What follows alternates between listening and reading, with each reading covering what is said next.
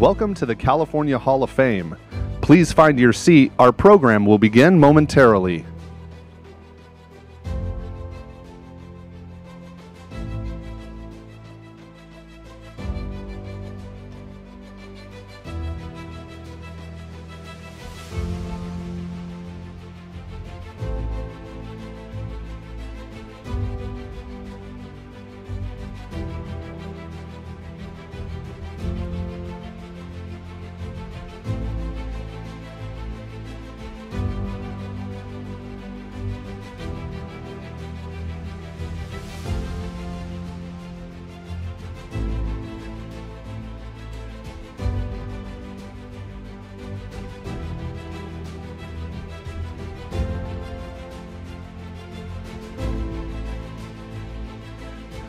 Welcome to the California Hall of Fame. Please find your seat. Our program will begin momentarily.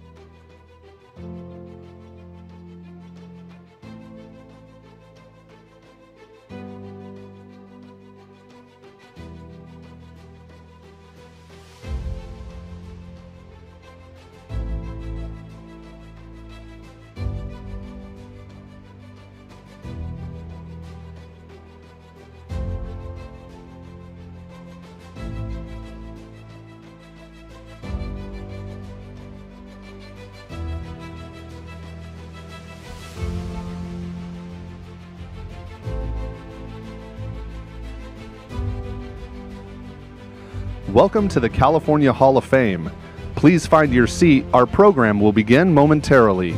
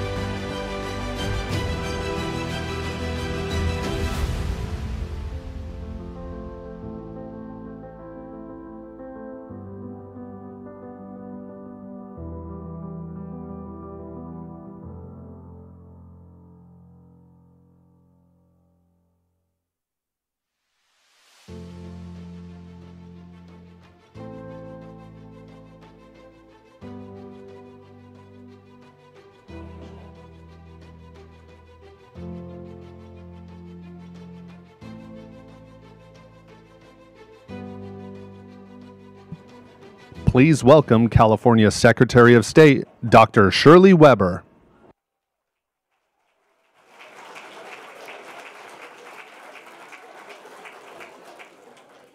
Well, good evening. One more time. Good evening. All right, I love that. I love that. I'm Dr. Shirley Weber, California Secretary of State, and it is truly, truly my honor to welcome you to the California Hall of Fame ceremony. We are pleased to host you at this very beautiful March Fong Yu California Secretary of State complex. And here in California, Sacramento, California. We're very honored because that name in itself, March Fong Yu, is a symbol of excellence and progressive activity for women in the state of California.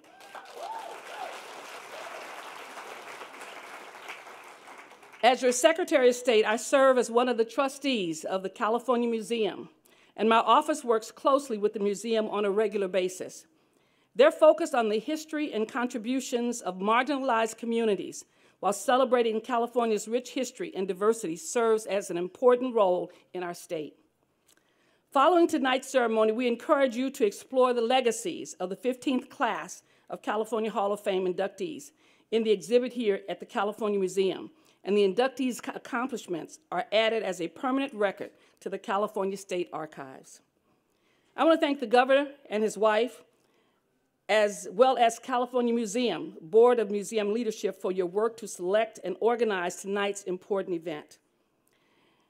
Established in 2006 by former Governor Arnold Schwarzenegger and First Lady Marie Shriver, the California Hall of Fame honors individuals who embody California's innovative spirit and have made significant contributions to their fields. Tonight's 15th class of inductees is the first living class since its creation in 2006.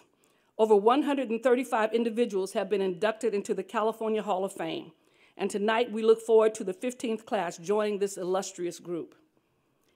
I would like to welcome and extend to our sincere congratulations to tonight's inductees, including Lynda Carter, Roy Choi, Steven Chu, Peggy Fleming, Arlie Russell Hochschild, Alonzo King, Barbara Morgan, Megan Rapinoe, Linda Ronstadt, Ed Ruscha, and Los Tigres del Norte.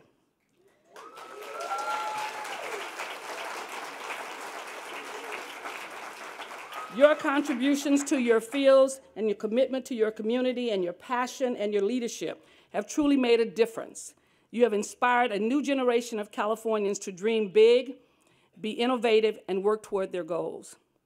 I want to thank you for joining us this evening, and I welcome you to the March Fong Yu complex. Thank you.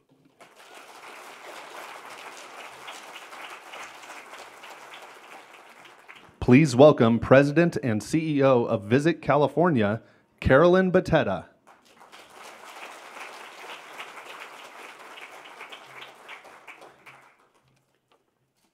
Good evening, everyone.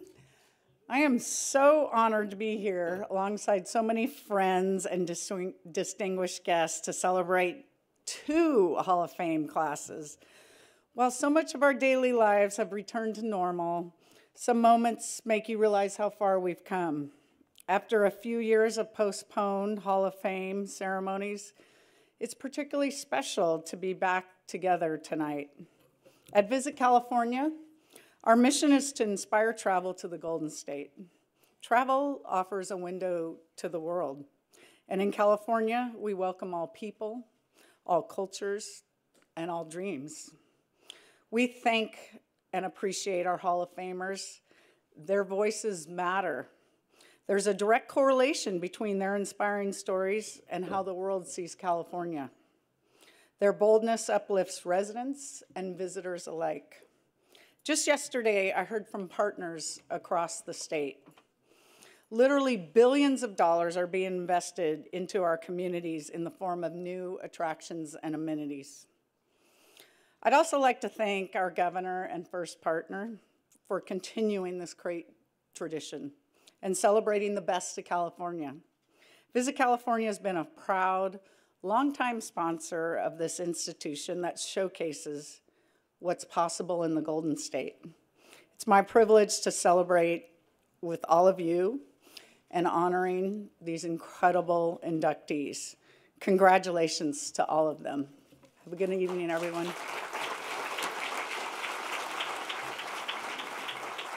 Join us in welcoming California Museum Board Vice Chair, Kristen Soares.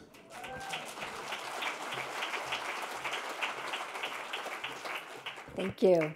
On behalf of the California Museum, welcome to the 15th Annual California Hall of Fame induction ceremony. Thank you for being here tonight. It is wonderful, as Carolyn said, to be able to celebrate in person again. I'd like to acknowledge some special guests in the audience: Sacramento Mayor Darrell Steinberg, a good friend of the museum while he was at the state capitol and now in the mayor's office, the Honorable Jose Medina. Thank you. Members of the governor's staff, other administration officials, distinguished guests, and friends, and previous Hall of Fame inductees and their families: Flores Huerta, social activist, co-founder of the United Farm Workers, member of the 7th class; Arlene Bloom, scientist and mountaineer, member of the 12th class; Lisa Demetrios, granddaughter of Charles and Rain Eames; Stephen Graham, son of Robert Graham, who created the medals that will be awarded this evening;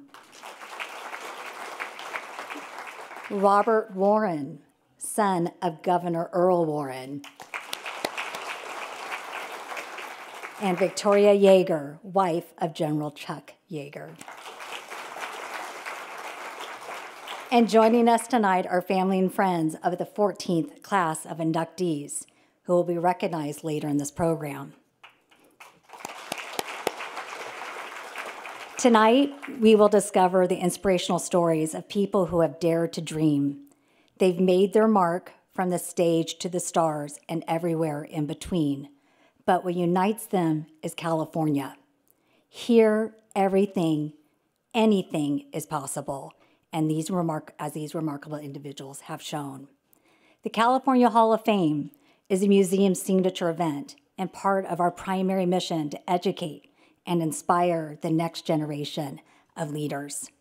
Since the last in-person Hall of Fame, we opened the permanent exhibit Women Inspire in collaboration with the first partner, Jennifer Siebel Newsom, and presented many temporary exhibits. Also, yes. Also, during the pandemic, we initiated virtual programming that reached students across the state and even around the world. And we will continue with this online outreach while also welcoming back in-person field trips. And it is wonderful to hear the sounds of students and children again in our museum. I mention these initiatives because while tonight may be glamorous, we're able to do this important work throughout the year because of tonight's sponsors, and I'd like to thank them. There is our presenting sponsor, Visit California, whom we just heard from, also Cruise, PG&E, Pharma, Southern California Edison, and many more here tonight.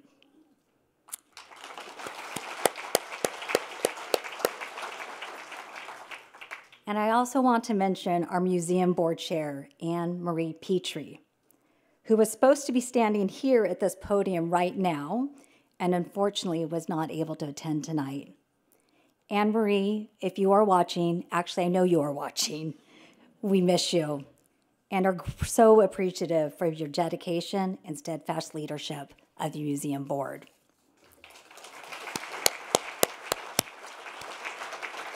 And I'd also like to recognize the museum's board of trustees, if you would please stand up.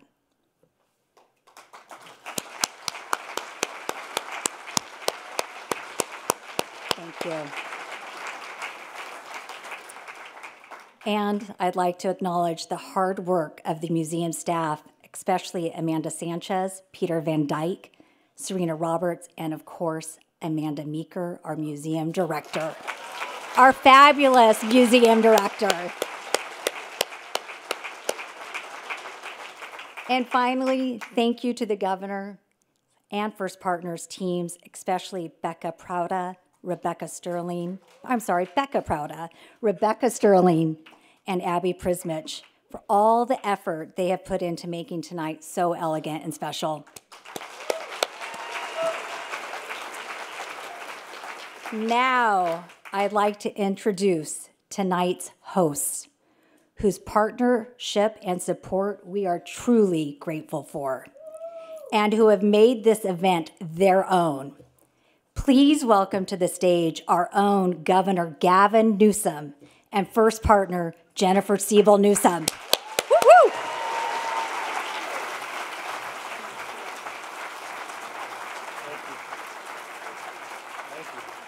All right, everybody. We'll get moving, but I just want to, first of all, thank you all very much for taking the time to be here. And, I took a little time as I was driving back from Southern California today to think about, and forgive me, a little personal reflection on the journey that I've had in the last 5 days. It's brought me to Northern California, Wairika, and to Southern California at the border. Actually, it was on the other side of the border in Mexicali yesterday. I was up in Wairika announcing with the Yurok and Kurok tribes, the two largest indigenous tribes here in California. I was announcing the largest river restoration and dam removal project in U.S. history. And we did so because of the courage and the persistence of the leadership of the two tribes. It was a point of pride. It was a point of reflection about, our past and how imperfect it has been. Don't forget, it was the first governor of the state of California in a State of the State address in 1851, Governor Burnett, that announced in that first State of the State address the war of extermination against Native peoples. We continue to reconcile that past, and a big part of that river restoration was about what makes, I think, California a special place. But the meetings I had yesterday in Mexicali on the other side of the border also remind me of what makes California great. And I'm going to pull this together very briefly. I had the privilege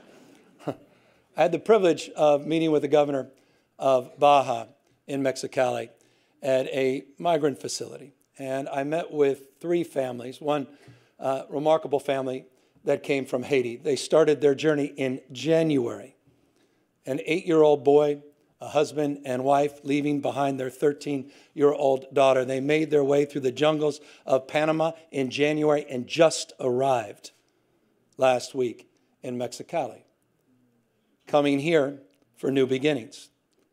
I met a family from Guatemala, 4 young kids and a young man, their father, who had lost his eyesight in an industrial accident and was told the only place that he can get the medical care so he can see again and see his young kids was California. I met another family, 2 beautiful young girls, a 4- and a 5-year-old girl, and forgive me, sexually assaulted by their father, and the wife rushing to the border for new beginnings. And it's a reminder of what makes this place a special place. And it's a reminder, a sober reminder of the humility that we place on moments like this, because in so many ways, those stories and all the stories, countless stories that we tell, are what make California dream real. Remember, there's only 2 dreams. There's the American dream and the California dream. There's no other state that attaches itself to the dream. And so I guess I'm here, and my job's just to introduce Jen.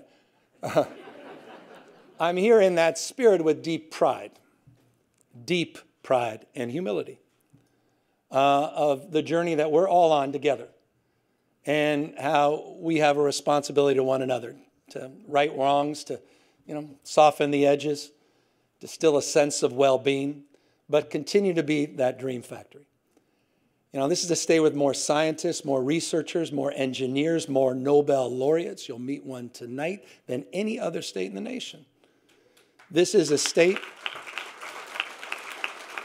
I said this a moment ago in a smaller reception. I said, not only are we the largest state in our union, but we're the most diverse state in the world's most diverse democracy. And what I think makes this state great, and what's reflected tonight, as it consistently has been in the 138 people that we have been able to recognize and celebrate, is that the folks that are here truly do represent the best of this state, but they represent the diversity of this state. And in that diversity comes our strength. We don't tolerate that diversity, we celebrate that diversity. And you'll see that again on display tonight. Final words. This journey over the last 5 days also ended when I was tuning in to President Biden signing the same-sex marriage bill today. And what a pleasure it is. You'll hear in a moment from Jen that we're recognizing Phyllis, Lyon, and Del Martin. I had the privilege of marrying them in 2004 with 4,035 other couples from 46 states and 6 countries around the world that came to San Francisco City Hall for the winter, not summer, of love in February 2004. And it's just a reminder of this remarkable journey that we've been on. So that's my selfish 5 days.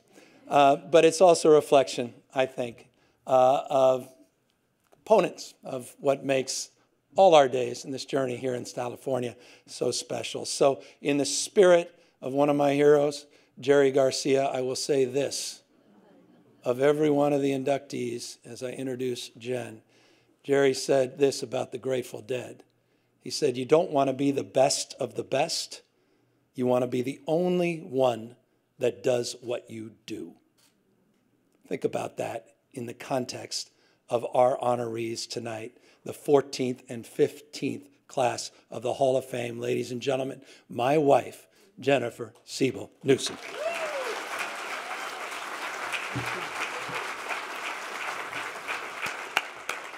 Thank you, dear, for the lovely introduction. You can just stay over there while we get started.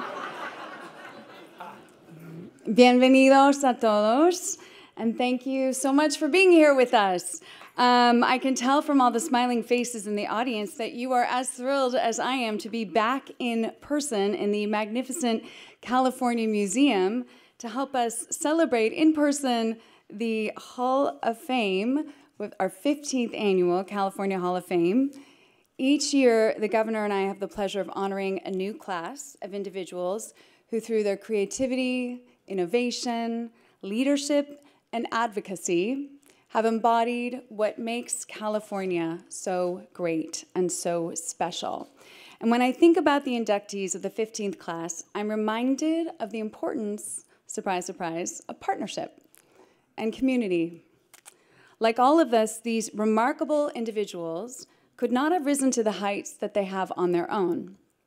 Each of tonight's honorees have a village, whether large or small, of family, friends, educators, coaches, mentors, and partners, a community that has encouraged them along the way, built them up, and at their lowest moments, consoled them, advised them, and reminded them that they had the capacity to soar beyond their wildest imagination. And I know that there are members of those villages with us here tonight. So as we celebrate the brilliant athletes, artists, leaders, and advocates in the 15th class of the California Hall of Fame, I encourage all of you to think about your own villages, your own partnerships, and your own communities. And remember that greatness is possible when we invest not just in ourselves, but in each other. Tonight is particularly special because, yes, as was mentioned, we get to celebrate 2 classes. So before we meet the 15th class, we're going to take some time to honor the remarkable individuals of the 14th class. Because even when the pandemic made it impossible to be together, the governor and I insisted that we honor trailblazing Californians who are no longer with us.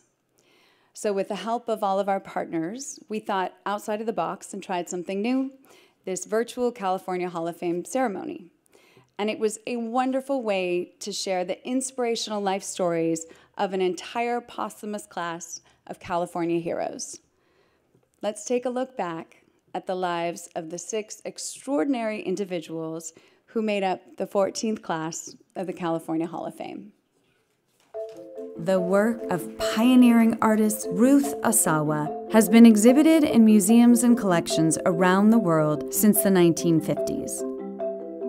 Her later years were largely dedicated to teaching art to young people at the San Francisco high school that bears her name.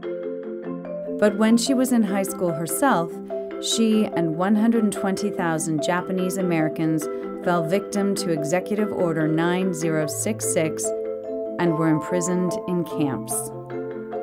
When she regained her freedom, Ruth followed her passion to become a leading light of the post-war modernist scene. Her looped wire sculptures have captured imaginations ever since. Jerry Garcia was a rock star and a central figure in San Francisco's legendary music scene. One of the most successful performers of his era, he played guitar and sang for over 30 years, primarily with the Grateful Dead and the Jerry Garcia Band. Jerry moved people to come together, to feel joy, to dance, to celebrate, just as we celebrate him today. By standing up for the rights of Filipino farm workers, Larry Itliong ignited the 1965 Delano grape strike and helped found the United Farm Workers Union. The strike resulted in one of the most important victories in the history of American labor. Although the spotlight usually fell on Cesar Chavez, history has begun to acknowledge Larry Itliong's critical role in the struggle for farm workers' rights. And so do we.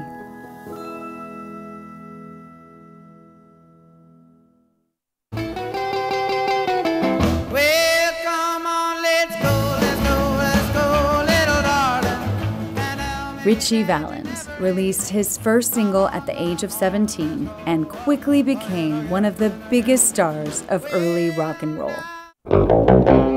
His next record would change music forever. La Bamba inspired countless musicians and heralded the coming of the Chicano rock movement.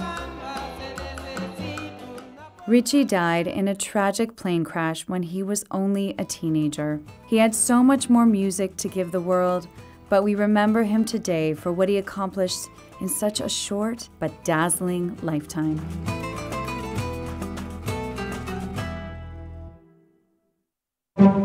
Finally, we celebrate 2 people who remind us that at the heart of the California story is an enduring passion for equality. When then Mayor of San Francisco, Gavin Newsom, opened the door to gay marriage in 2004, Phyllis Lyon and Del Martin became the first same-sex couple to legally wed in the United States. It was a simple declaration of love, honoring a 50-year-long relationship. And also the culmination of decades spent fighting for equality. Lyon and Martin were pioneers and leaders in the LGBTQ+ rights movement. Do you, Phyllis, take this woman, Del, to be your lawful wedded spouse? I do. My husband had the pleasure of officiating their second wedding after the California Supreme Court finally recognized marriage equality in 2008.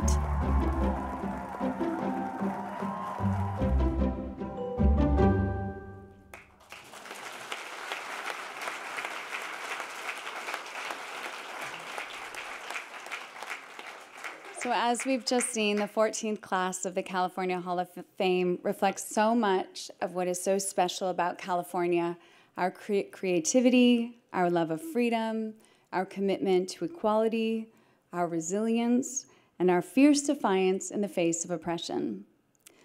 Can the loved ones of this stellar class please stand as we pay homage to Ruth Asawa, Jerry Garcia, Larry Itliong, Ritchie Valens, and Del Martin and Phyllis Lyon for their lasting legacy on California and the world.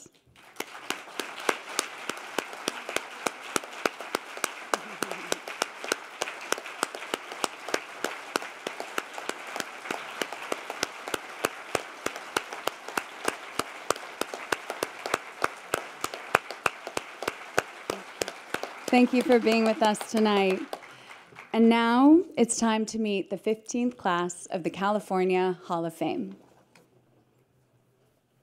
Renowned norteño band Los Tigres del Norte.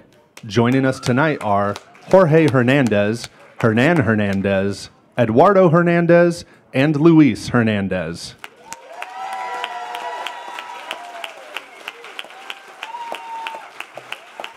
Legendary soccer player Megan Rapinoe. Iconic contemporary artist Ed Ruscha.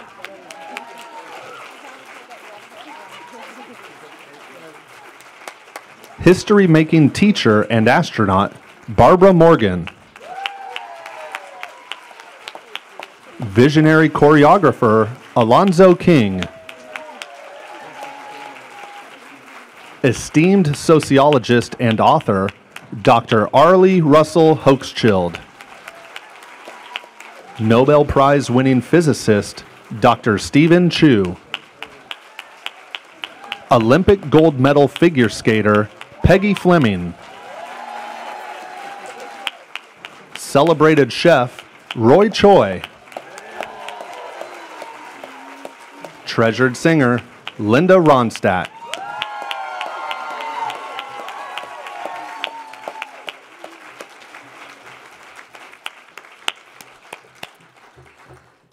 Many of us were lucky enough to grow up with Lynda Carter as a role model. Best known for winning our hearts as Wonder Woman, a character she infused with such power, humor, and grace that has become one of the most iconic characters in television history. When I was a child, watching that spin as she turned into Wonder Woman, wielding her golden lasso and those indestructible bracelets, helped me tap into my own strength during some of the hardest times in my childhood. She showed me and an entire generation of women and girls that if you can see it, you can be it. For that, I am beyond grateful. The granddaughter and daughter of Mexican immigrants, Lynda is also a talented singer and songwriter whose music and lyrics have been showcased throughout the country and the world. Continuing to embody her values and strength on and off the screen, Lynda has been an advocate of reproductive freedom and the LGBTQ community. And unfortunately, Lynda couldn't join us for the rest of this ceremony, but please join me in celebrating our very first honoree, Lynda Carter.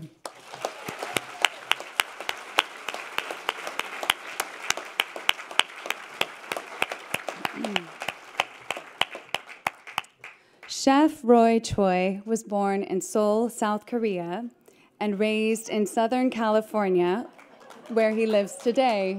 Oh.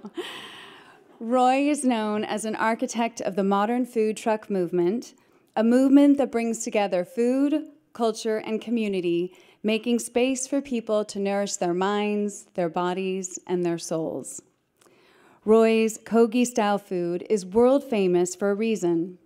It's a delicious representation of the cultural fabric of California, something the governor and I have made a priority to uphold. In addition to being a vocal advocate for street food culture past, present, and future, Roy is a best-selling author, an award-winning chef, an acclaimed restaurateur, and host of The Chef Show with Jon Favreau, as well as the Emmy Award-winning series, Broken Bread. It is my great honor to introduce the phenomenally talented Roy Choi.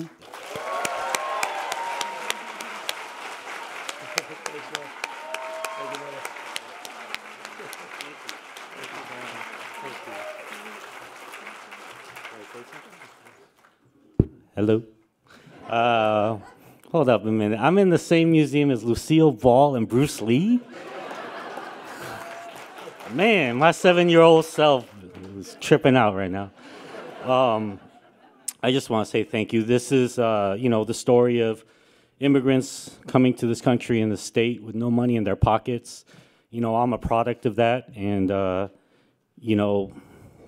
everything that this represents, it represents street food culture, represents those of us that grew up with parents that have to work graveyard shifts, communities where resources are stripped away, people, taqueros on the streets, it just represents everything, the voices that are kind of silenced in this country, and, for those of us that have to struggle through and make it in this world. And there's going to be little kids that grow up in the future now, they're going to see that they can make it. So thank you all.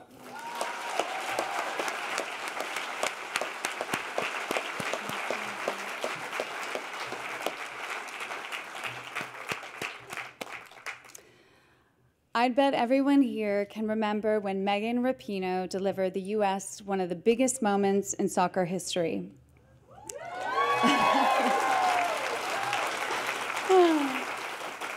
Picture this. It's overtime against Brazil during the quarterfinals of the 2011 World Cup, and she sends a 50-yard wonder cross to Abby Wambach, who scores the equalizer goal that saves the day and becomes the catalyst for the U.S. women's national women's soccer team World Cup win.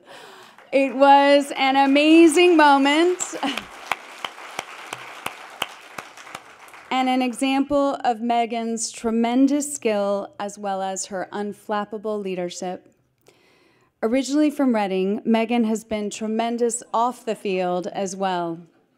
She's an outspoken advocate for LGBTQ rights, racial justice, and gender equity, joining fellow women's national soccer team players in a successful lawsuit for equal pay against the U.S. Soccer Federation.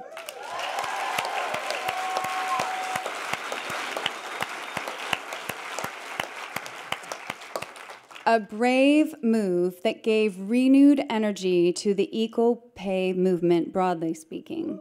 President Biden even awarded her the Presidential Medal of Freedom for her work. Megan has also been recognized as one of Time Magazine's 100 most influential people. She has written a New York Times best-selling memoir, and she has won far too many soccer championships, medals, and accolades to list. My personal admiration for Megan is probably pretty obvious. She's inspired generations of young people and used her celebrity to fight for equality for everyone. Please welcome the global icon, Megan Rapinoe.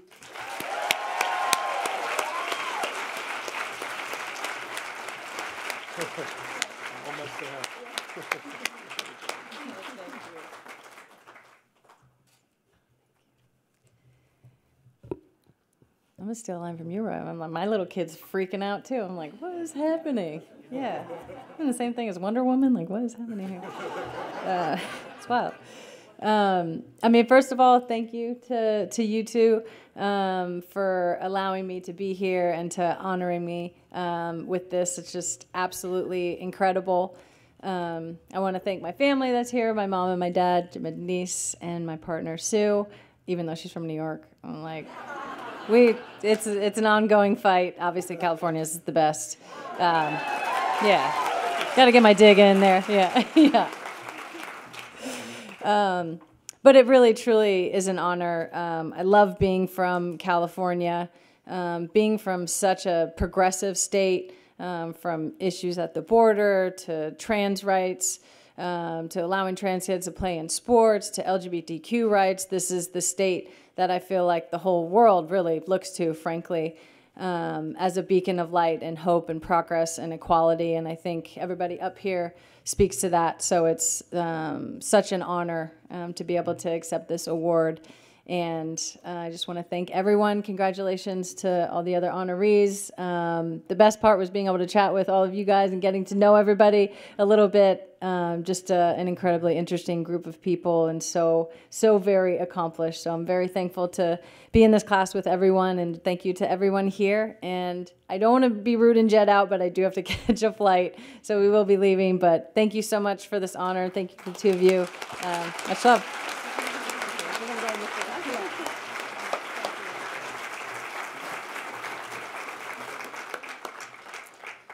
Alonzo King is an indelible artist whose work literally gets under your skin and stays with you. He challenges audiences to look past the expected, transforming their perception. An award-winning visionary artist, Alonzo King founded the Lions Ballet in San Francisco in 1982, where he continues to serve as choreographer and artistic director. The New York Times has called him as having astonishing originality. The way he defies gender norms and exposes injustice will forever change how you experience ballet. Alonzo is a provocateur whose work is so spiritual and so deep that I know I, like many others, are moved to tears by its brilliance and beauty.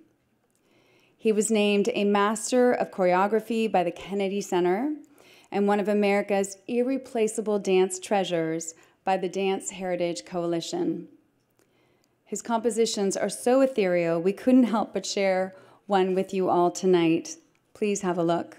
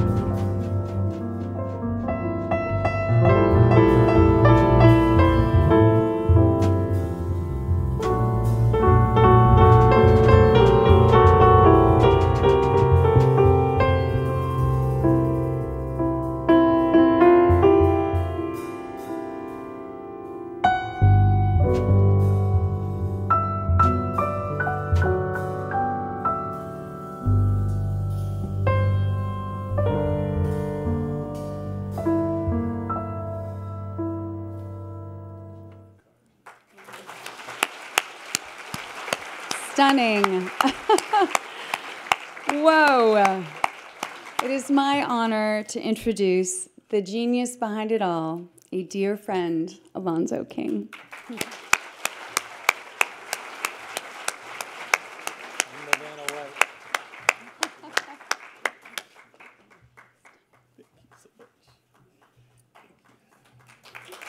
Thank you. Thank you so much. Congratulations to everyone. It's an honor to be up here with all of you. I wasn't able to see the screen, and I'm so glad. Because if you ever want to see a critical parent, it's a choreographer looking at his work.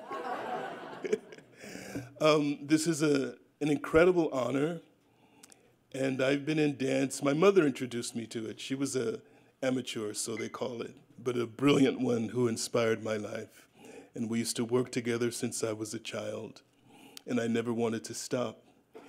One of the transformative experiences that kept me engaged was that I began to see a growth inside myself because K through 12 was destroying me and not encouraging a different way of looking at the world and experiencing it.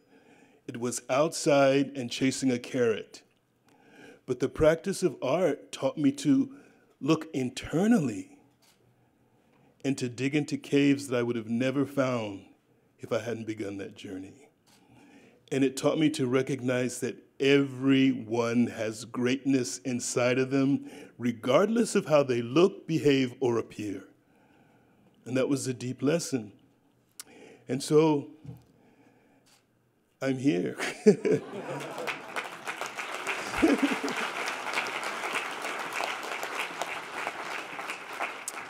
And thank you all so much. Thank you.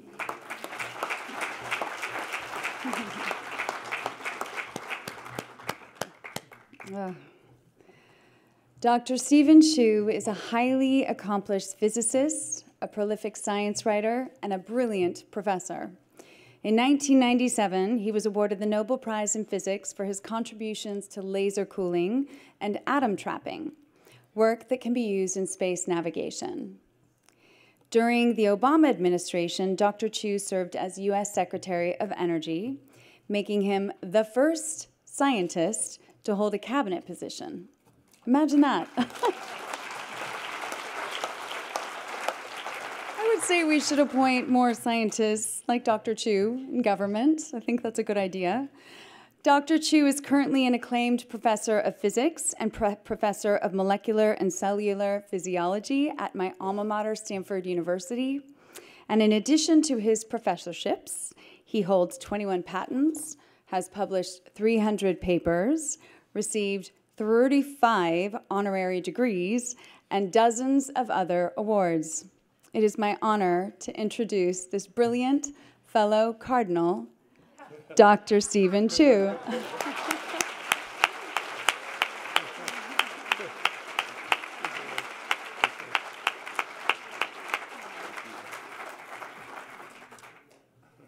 Don't believe everything you hear.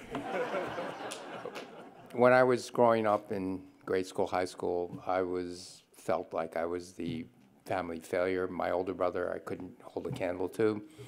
My cousins, I couldn't hold a candle to. And it was like, you know, the black sheep of the family. And so, you know, I joke, but it's true. You know, getting a Nobel Prize only leveled the playing field. But it's worse than that, because when I called up my mother, I said, Mom, guess what? I got the Nobel Prize. She says, yeah. When are you going to visit me next? Calls me up 5 hours later and says, Steven, it's true. You did get a Nobel Prize. But anyway, I thank you so much for being part of this great group of people in the same class as all of them, actually, but, you know, the Lindas, all of them. I'm just thrilled that I get to meet real celebrities.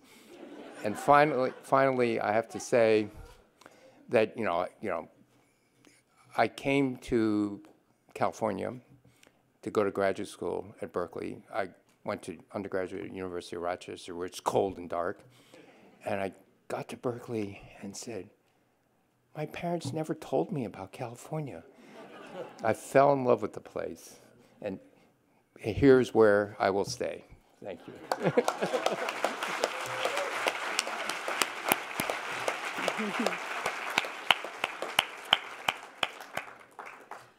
Growing up in San Jose, Peggy Fleming didn't start ice skating until she was 9 years old. You guys still have a chance. She had a natural ability and worked hard to win her first competition within that first year. And that young girl would go on to win a lot. In 1968, Peggy Fleming accomplished what most athletes only dream of. She won the gold medal in figure skating at the Olympic Winter Games in France. In fact, she won the only gold medal for the United States that year.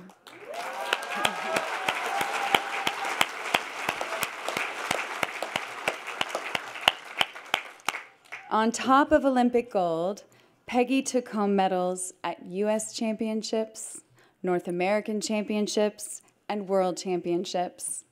And she was even honored by Sports Illustrated as one of 7 athletes who changed the game in the 20th century. She was a hero to me personally and to so many young girls, proving that grace and power aren't mutually exclusive and that we too could be athletes. She even inspired me to take up ice skating lessons. I thought I could be as good. Our collective admiration for Peggy Fleming extends beyond her skating prowess to her advocacy off the ice. After beating breast cancer, Peggy began to use her platform to raise awareness about the importance of early detection and regular mammograms. I'm so proud to introduce a woman I would argue is one of the greatest and most graceful athletes of all time, a goat in her own right, Peggy Fleming. The goat.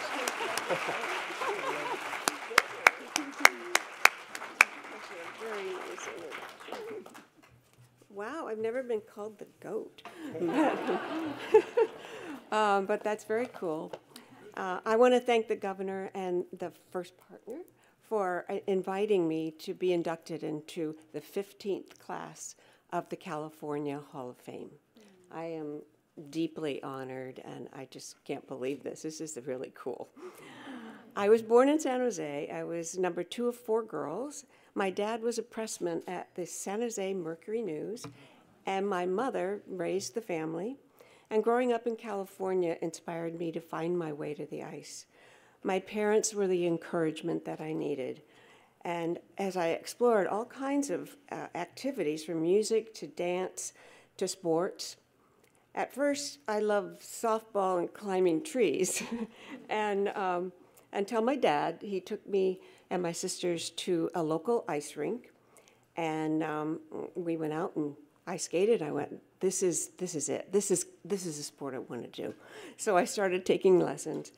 And my first competition was at the rink at Sutros Baths in San Francisco. That was such a cool place to go. I wasn't nervous at all, and I ended up winning. And I went, gosh, this is easy. And I thought, well, 3 weeks later, I entered the Pacific Coast competition, and I came in dead last. But the thrill of victory and the agony of defeat, all at 9 years of age. But it didn't ruin everything. This really inspired me to do my best. And soon I got the hang of competition, finally. I wanted to be the best technically and artistically every single day. Well, fast forward 9 years, 1968 Olympic Winter Games in Grenoble. I won the gold medal. And thank you. That was easy. And I'm told that my victory uplifted and inspired the spirit of so many Americans who faced the harsh difficulties and challenges of our country in the 1960s. The world embraced my style of skating, and I skated around the world in ice shows and television specials. But one of the most memorable television special I did, it was called Peggy Fleming Visits the Soviet Union. And it was taped in 1973 during the Cold War and featured American and Russian skaters, performers, and a joint video production crew. The special was aired on the same day in the US as it was in Russia, a sign of friendship and opportunity for us all. You know, I think we all really learned from that of how alike we all are, much that we need to do today too. I was a figure skating commentator for ABC Sports and ESPN for 28 years, and I sought to bring the joy, competitive energy, and the passion of skating to our TV audiences. And then in 1998, I was diagnosed with early-stage breast cancer, which fortunately was successfully treated. And then I became a spokesperson for women's health. And I encourage women to be sure you go in for your checkup and your mammogram, and that's the most important thing is to catch it early. It is. I'm grateful. My life and involvement with figure skating continues. For the past 5 years, my husband of 52 years Yeah, that's an accomplishment too. Greg and I have sponsored an annual figure skating competition titled the Peggy Fleming Trophy, which showcases and judges artistry and creativity while requiring superb technical skills. I'm very grateful for the love and support that I had from my parents and for the guidance and high standards that was set by my coaches. I truly love California. I am a California girl, and I appreciate becoming one of the 149 people that have been inducted into the California Hall of Fame. So I thank you. Thank you. So,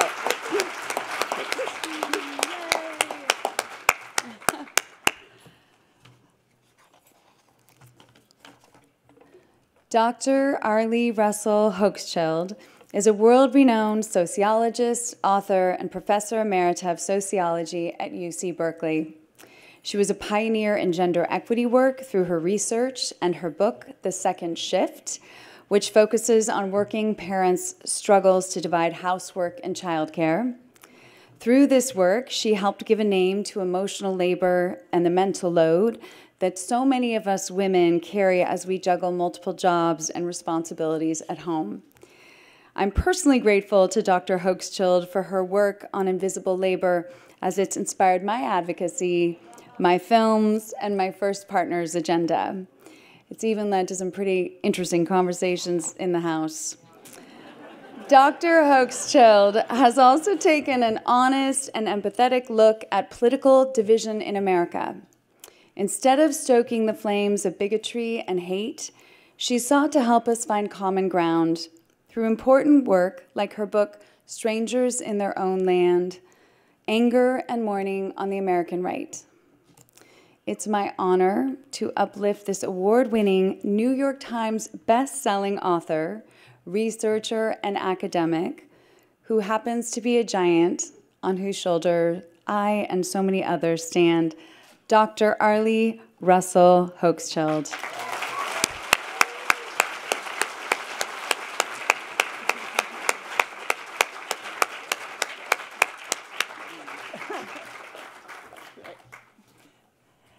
You know, this is so humbling, and I feel this is being organized kind of like an Alonzo King, dance. The way but I feel in a moment like this very humble, and like if you put every kind of kindness that I've received in a box under a Christmas tree, in a short period of time, you can see the tree. And the person that speaking personally, I think, owe the most to is my husband, Adam, who is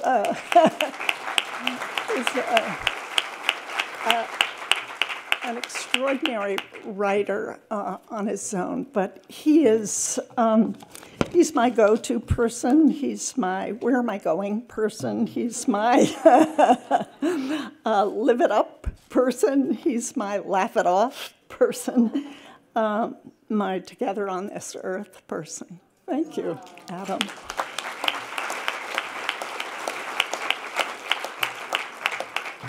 "57 years of good luck." And next to him is our son, David, who, with extraordinary guidance and inspiring leadership, is chair of the Energy Commission, and my inspiration, because I see how he inspires others. He was the little kid you saw, reading The Three Bears, what it was. And when he was first giving a talk at his inauguration into his position, to green California for the new vision, the California we want it to be, and it's becoming. At the end of it, there was a guy sitting in back of Adam and I, And he said, gosh, you know, what a talk. You know, I was about to retire from the Energy Commission, but now I don't want to anymore. And my extraordinary daughter-in-law, Cynthia Lee, I mean, I can't know how lucky and blessed I am, who is a doctor, a healer, and extraordinary, inspiring, and the author of an amazing book you should read, Brave New Medicine. So a little ad there. But but I also feel like I want to thank the people who have shared their stories with me. I'm a sociologist, but what I really do is listen to people's extraordinary stories of, you know, right-wing pipe fitters in Louisiana, but also nannies, care workers, and factory workers, flight attendants, bill collectors, you name it, I've talked to them. And I feel it's such an honor, almost sacred honor, to receive these stories. And I hold them, and what I do with them is to learn from them about the overstory that we all live under. So all of this has happened in California, and both Adam and I came from the East, but hey, we're not going anywhere, and I hope no one else is either. Thank you.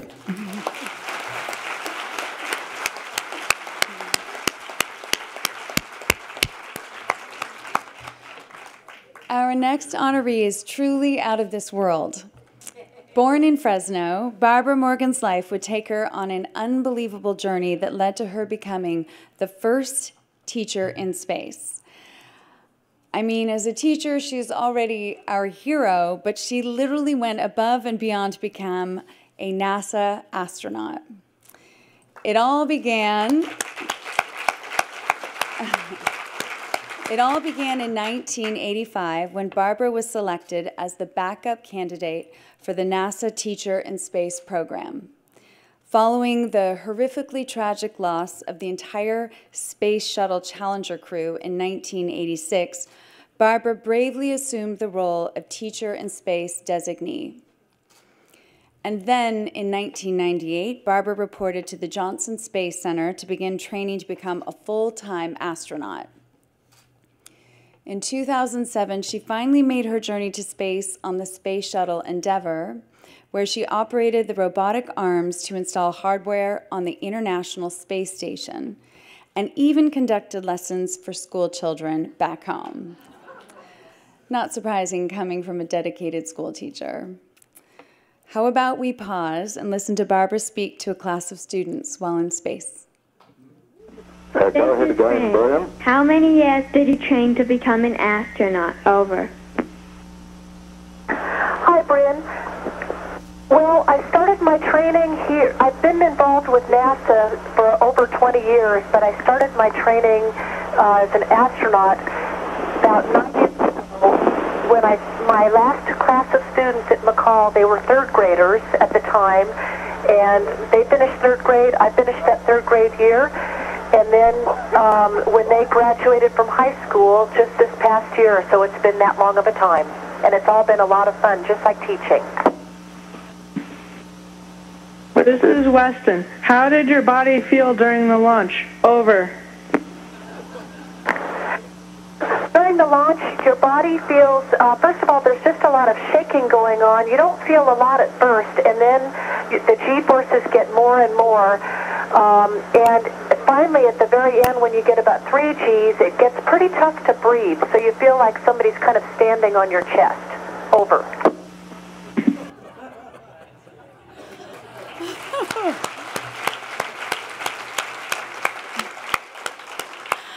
I'm not sure I could handle that. It is my distinct honor to introduce a real-life astronaut and role model to so many, the courageous Barbara Morgan.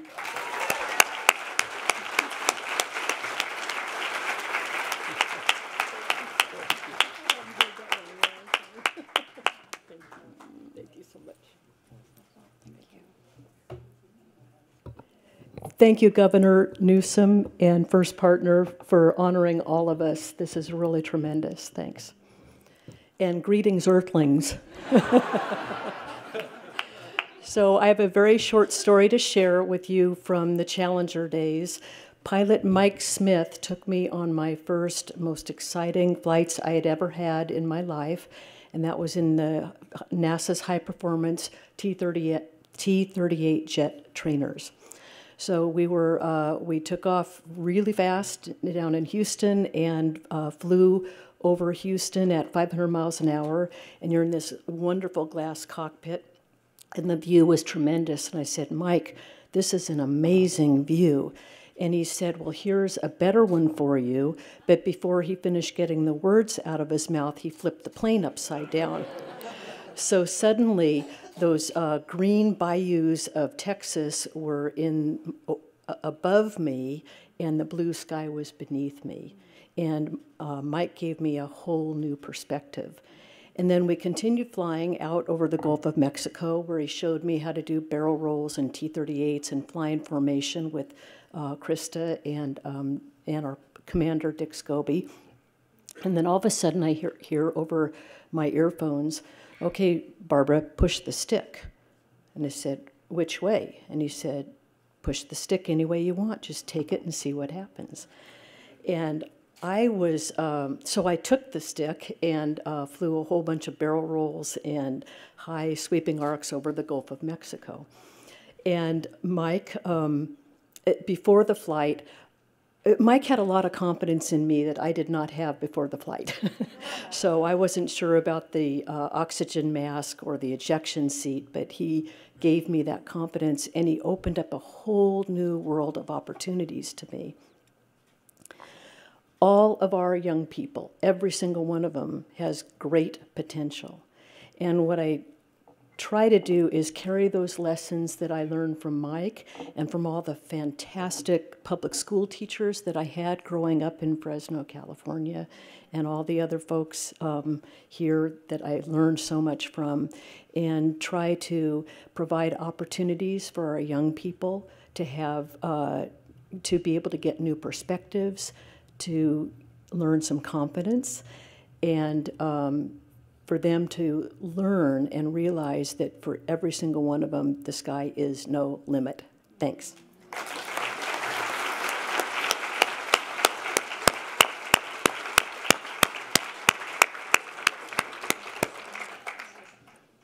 Imagine the most beautiful sky during a gorgeous California sunset, and upon it the words, "a particular kind of heaven."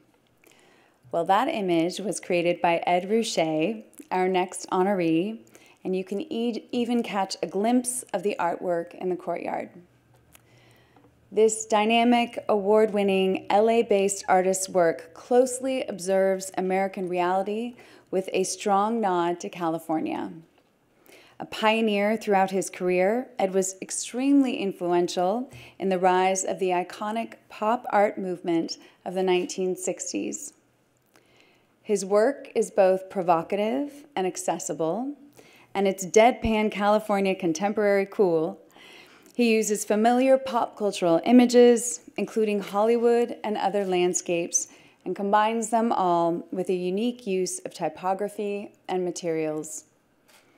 For over 50 years, Ed has used his art to speak to the ever-changing world around him, with Southern California as both his muse and his backdrop.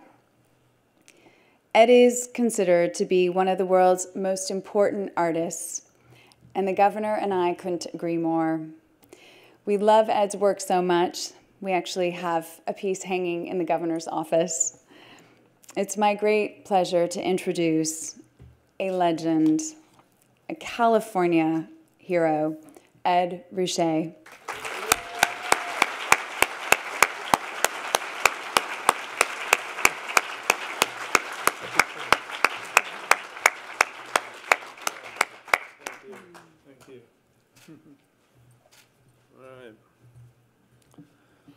I can't claim to be native son, but I wish I could. And I'm actually from Oklahoma, and I'm an Okie that drove to California after reading John Steinbeck and William Saroyan and seeing Grapes of Wrath. And when I got out here, I was stunned by the accelerating culture that I found. And it was amazing. There was everything in California was in forward motion. And it blew my hair back. I loved it. And I've been here ever since. And the wheels just keep working. I'm just glad I'm along for the ride. And, you know, we've all put our pedals to the metal, and now we've got gold medals to prove it. So thank you very much.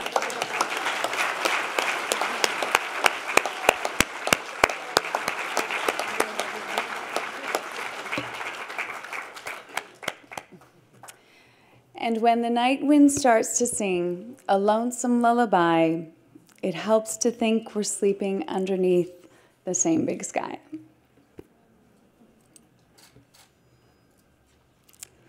Whew. You are angelic. Linda Ronstadt's angelic voice and talent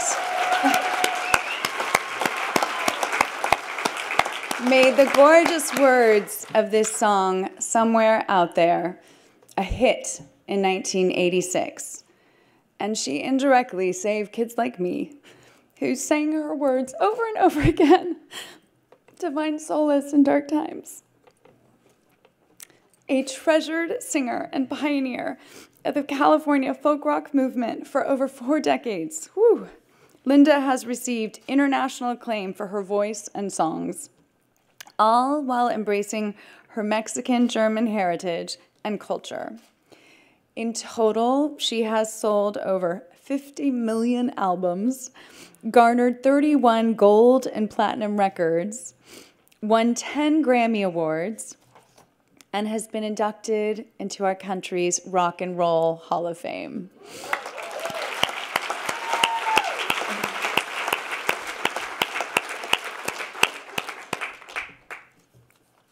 On top of being one of the most accomplished singers of all time, Linda has been an outspoken advocate on the rights of immigrants, the LGBTQ community, and the environment.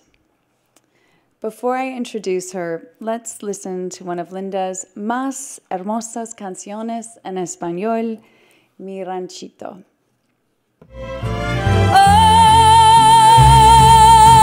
Ay, corazón, que te vas para nunca volver. No me digas adiós.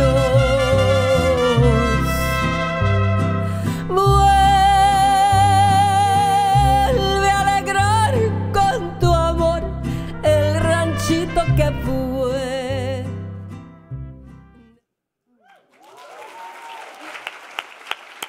What a thrill to introduce a true luminary, Linda Ronstadt.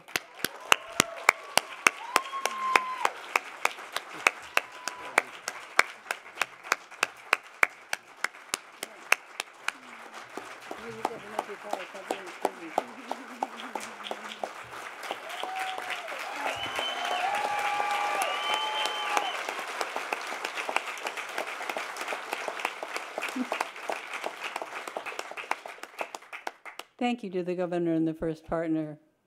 I'm very proud to be a part of this wonderful class, especially my brother musicians, Los Tigres del Norte, of whom I am a drooling fan. And an extra special thanks to the folks at the California Museum. Thank you all.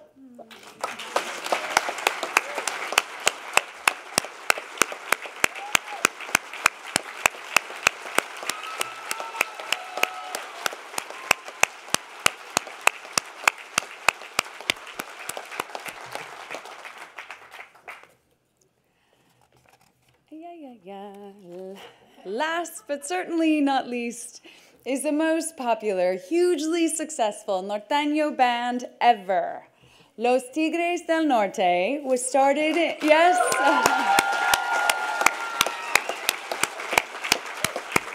It started in the small town of Rosa Morada in the state of Sinaloa, Mexico. The group found success and moved to San Jose, California to expand on their opportunities, and boy, are we lucky that they did.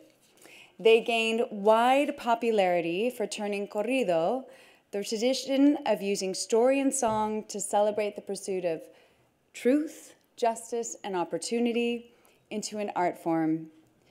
Los Tigres have earned the moniker, the voice of the people, because they don't shy away from using their music to speak out on issues important to themselves and their community, issues like immigration, racism, migrant workers' rights, the LGBTQ community, and more. When you listen to songs like La Puerta Negra, La Mesa del Rincón, and La Granja, you can hear the pride and respect that they have for Mexican culture, a culture whose people have not only helped build this great state, but who bring so much life and vibrancy to California. Their message and their music have been honored throughout their career, and to date, Los Tigres have won 6 Grammy Awards and 12 Latin Grammys.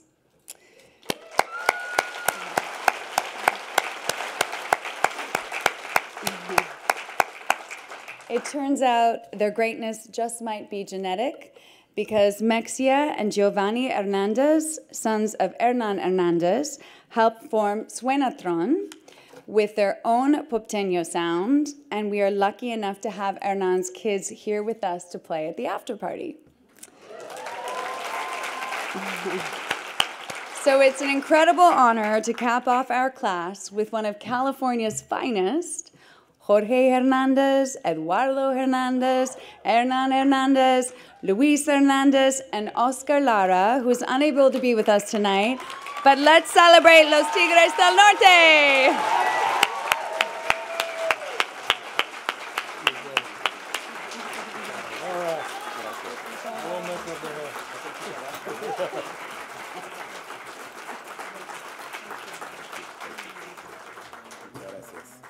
Thank you.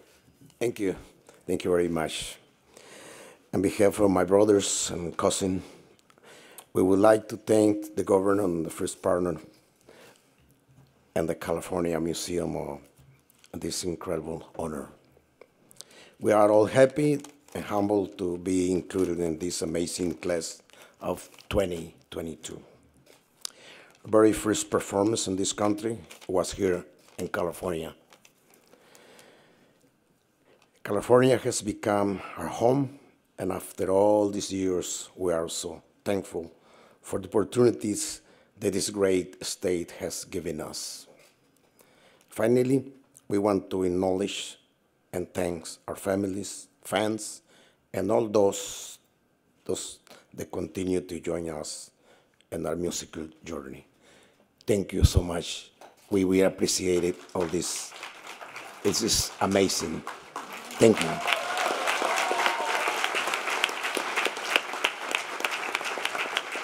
Okay, now it's my turn, but in Spanish. I think I'm going to be the only one that will speak Spanish because my brother George, you can tell that he's the serious one, right? So, muchas gracias al gobernador y a su pareja por darnos este honor y también al museo.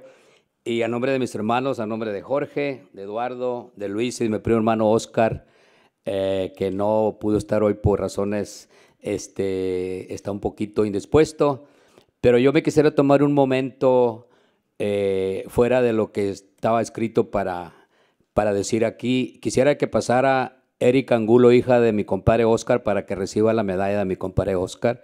Si puedes pasar aquí, Erika, yo le voy a prestar la mía mientras. Y nosotros llegamos acá a California en 1968 y pues desde entonces California nos abrió las puertas y California nos ha dado muchísimo y pues estamos muy orgullosos primeramente de nuestras familias, luego de toda la gente que nos ha ayudado y pues la familia que son los que verdaderamente han aguantado nuestra carrera, ¿no? Porque no es fácil tener una familia y también andar en el camino siempre no es nada fácil. Y para mí en lo personal, y creo que también para mis hermanos, es un honor compartir con este grupo de personas tan importantes, cada quien con su talento diferente, pero que han aportado muchísimo a California. Y lo que me sorprendió mucho hoy a mí es que el doctor Choi nos pidió un autógrafo hoy para una amiga de él. Dr. Choi pidió un autógrafo para una amiga que se llama María, se lo firmamos todos. Y eso enseña la humildad, ¿no?, de una persona tan importante. So that shows how humble is a person, you know, that gives so much to people, especially make California proud. So thank you to our families, thank you to you guys, and we love you, and arriba California. Gracias.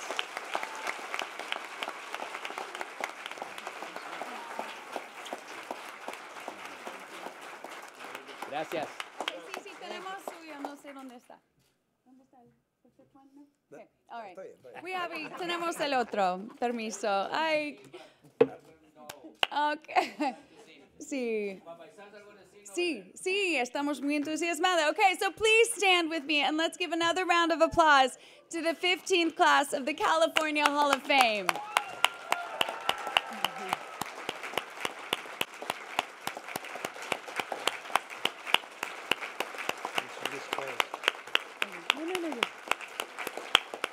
So thank you again to everyone who made this night possible. Protocol, my team in the First Partners Office, and of course the California Museum staff and board for your incredible, thank you for your incredible leadership, Amanda Meeker, and also for Board Chair Anne Marie Petrie, and Vice Chair Kristen Soros. And thank you again to all of the honorees, your family and friends for being here with us tonight. And now I'm going to have my assistant close out the evening. Would you like to say a few words, love? Let's go to the after party. All right, let's go. Thanks so much, everyone. Congratulations.